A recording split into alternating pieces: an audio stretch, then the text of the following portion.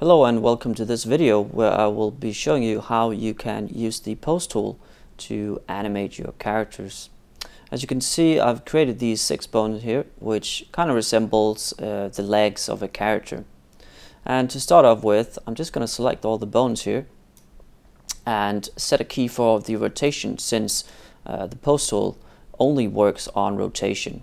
And the way it works is you select the pose tool, and then you drag a selection box over the bones that you want to be affected by it. Once you do that, a small divot will pop up here that you can then move around. So if I drag this around, you can see that both the lower leg and the upper leg of our character is moving. And I can just quickly drag a box outside of the divot to drag a new box. And as you can see, we got some movement here. I'm just going to quickly undo this and then go to a different frame, select 2 bones here and this bone here, and key them.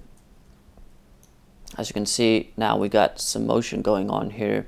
And the benefit of using the pose tool as opposed to selecting each bone manually and then rotating it is that you get the same amount of rotation going on in the bones when you use the pose tool. And currently, if you notice the 2 bones that I have selected, they bend the same amount. The pose tool doesn't only work with 2 bones. You can create a longer chain. I'm just quickly going to do that. So I'm going to select the root bone here, create a far longer chain, and then activate the pose tool, drag a box around it, and you can see it's now affecting the entire chain that I just created.